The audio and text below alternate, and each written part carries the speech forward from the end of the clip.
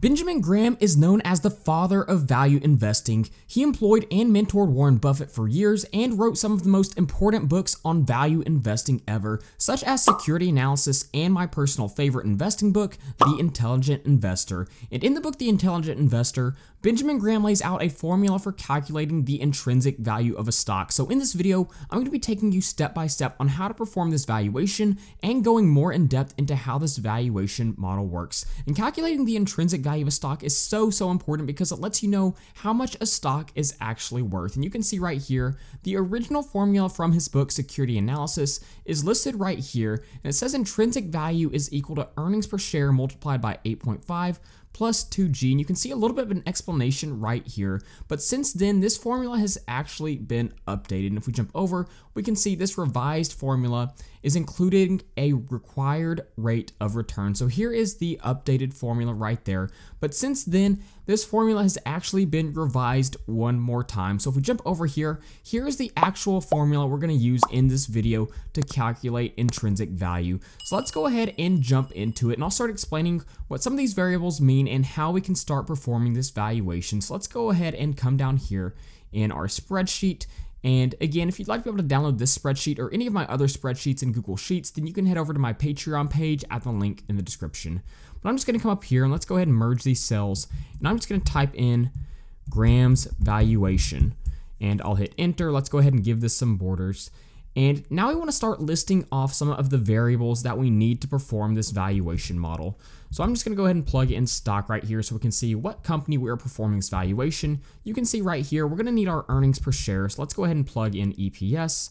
Then we need the price to earnings of a company with no growth, which is going to be this number right here. So let's just go ahead and type that in. We'll type in PE of company with no growth. And we'll come down here. And the next thing we need is our growth rate projection. So I'll just come here and type growth rate projection. And let's go ahead and come down here. And now we're just going to plug in 1G. And that's just our growth rate multiplier. And I'll come back and talk about that just a little bit more later in the video. Now, the next thing we need is the average yield on AAA corporate bonds. And this formula is always going to be 4.4 for this number. So let's go ahead and just list that off. Average yield of AAA corporate bond. And if we come down here, the last thing we need is going to be Y, and that's going to be the current yield on AAA corporate bonds.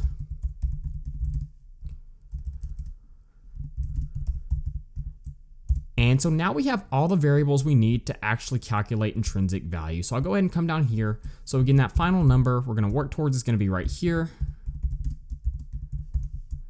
And I'll hit enter. So now we need to start plugging in our variables. Let's go ahead and pick in a company that we want to start analyzing. Let's say for this scenario, we want to look at a company I'm actually invested in, and that is Caterpillar, stock ticker CAT, and it's currently trading at $232.20. So using Graham's formula, we want to see if at its current price, it's a good company to consider buying. So let's go ahead and jump back over to our spreadsheet. And right here, I'm just going to go ahead and plug in the stock ticker so we know what company we are performing this analysis on. So now we have Caterpillar plugged in right here, and we need to start pulling in these variables. And if you're working in Google Sheets, there's actually a couple of different ways you can automate this valuation where it becomes really easy to perform.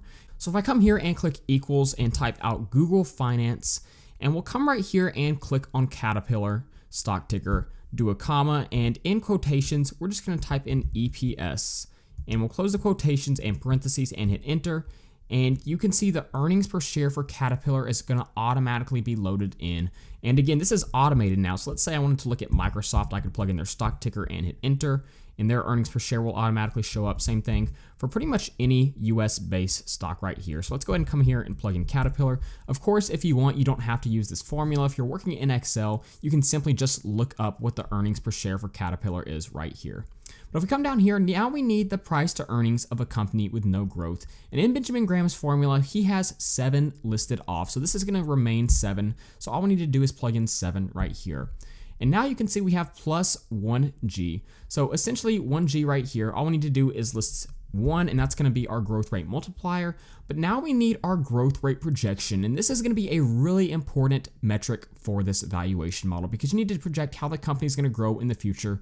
So there's definitely a few different things you're going to want to do. You're going to want to look at what analyst growth rate projections are. You're going to want to do your own research as well to come up with a growth rate, and also look at how their industry is performing and the projected growth of their industry. But if you want to keep things simple, one of the things you can do is if you just jump over to Yahoo Finance, we'll come up here and plug in Caterpillar's stock ticker, and I'll click this right here.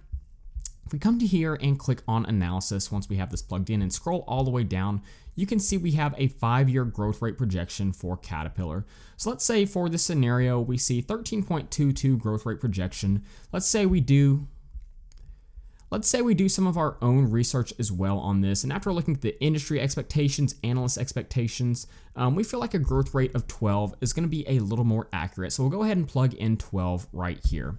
So now we just need our average yield on AAA corporate bonds and the current yield on corporate bonds as well, and that's going to be AAA corporate bonds as well.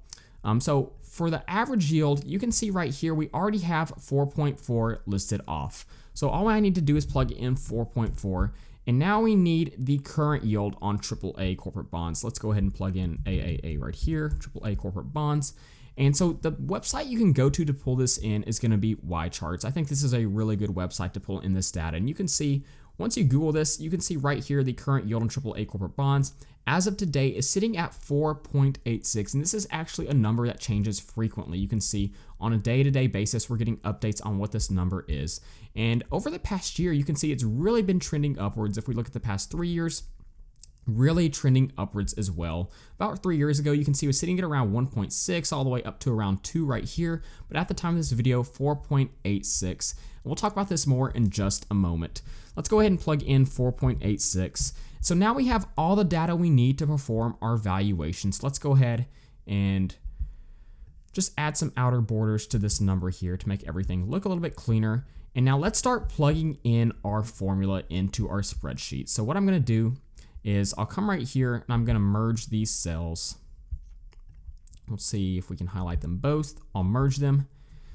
So we're going to come here and plug in our equals. And you can see right here, the first thing we need is our earnings per share. So I'll come right here and I'll click on earnings per share. And then we are going to multiply this and then open up our parentheses, which you can see right here. And we're going to come here and click on our 7, which is the price to earnings of a company with no growth. But then we need to add our growth rate projection. So then I'll do plus, and in parentheses again, we're going to come down here and take our 1G and multiply that by our growth rate projection, which you can see right here.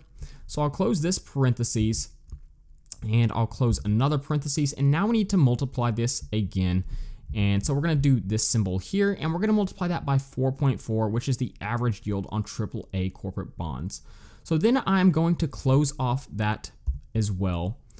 And what I need to do, it looks like I need to add parentheses here. So once I have this, we then need to divide everything by our current yield on AAA corporate bonds. So I'll come to the end of this formula. We'll do divided by the current yield on AAA corporate bonds. So you can see it looks long in advance, but essentially all we're doing is plugging in these variables we have right here. So when I hit enter, you can see we come to an intrinsic value of $217.42 per share. Let's go ahead and make that a dollar sign. We'll make that a little bit larger.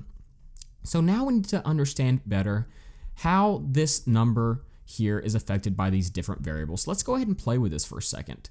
Let's say our growth rate projection for Caterpillar is 15. I'll plug this in and you can see our intrinsic value jumps up to $251 per share. Let's say we come to a lower growth rate projection of around 7. I'll plug that in, and all of a sudden our intrinsic value is $160.21 per share. Now earnings per share is obviously going to be very important in this scenario as well. Caterpillar has pretty solid earnings per share, so that's definitely going to help this valuation model. But let's go ahead and plug in 12 for our growth rate projection again as well.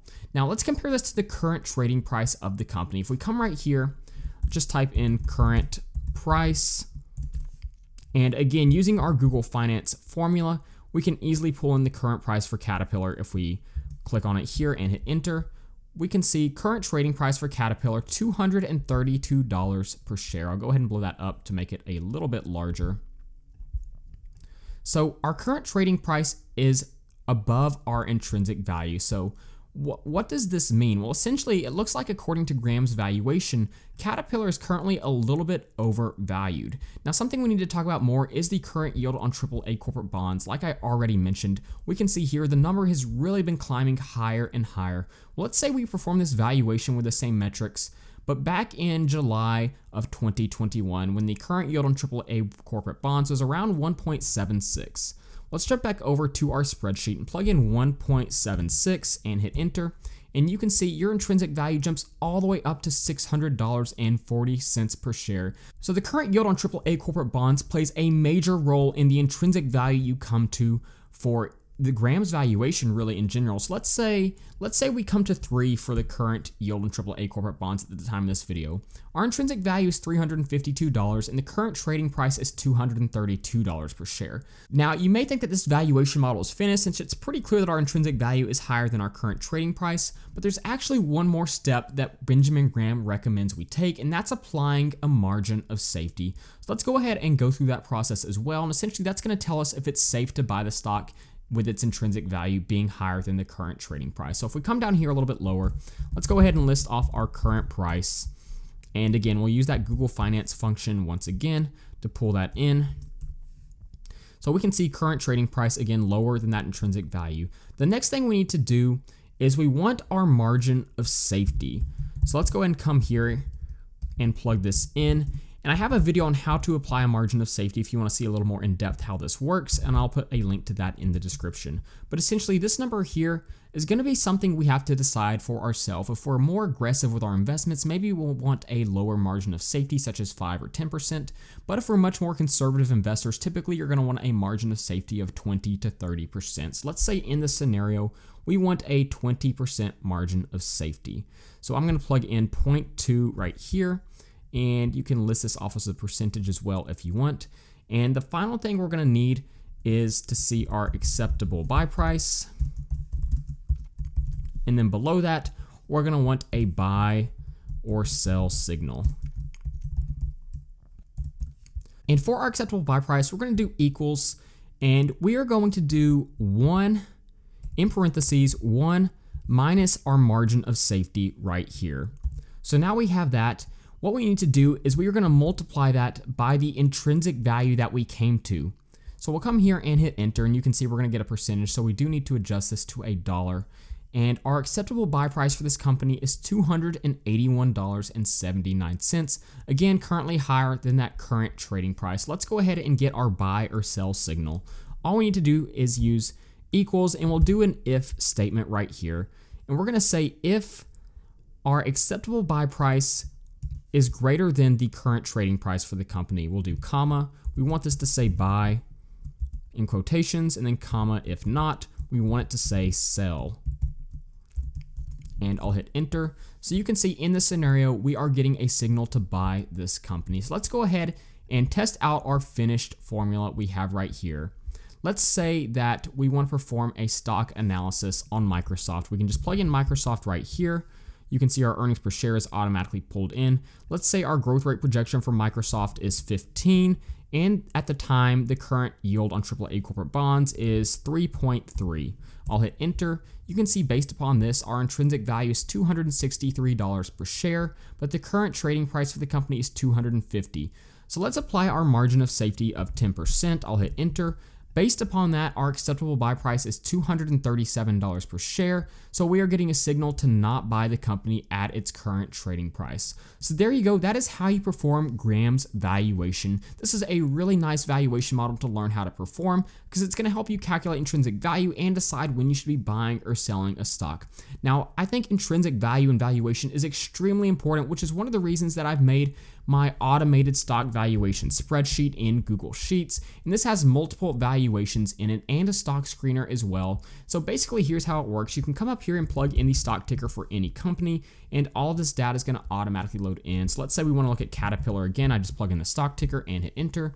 You can see we have our 365-day change, we have our business metrics, we have our dividend data, we have moving averages, and a lot of other really important metrics that I typically like to look at. But then we also have Graham's valuation listed, a discounted cash flow model, a multiples valuation, a dividend discount model, and all of this rolls into our output tab where we can see 4 different valuation models, see the 4 of them average together, and we can get our buy or sell signal and our acceptable buy price. If you'd like to see more about how this spreadsheet works, then you can watch the video that I'll have linked in the description. If you'd like to be able to download it, then you can head over to my Patreon page at the link in the description. So there you go. That's how you perform a valuation model using Benjamin Graham's valuation. So that being said, thank you guys so much for watching, and please don't forget to like and subscribe to the channel.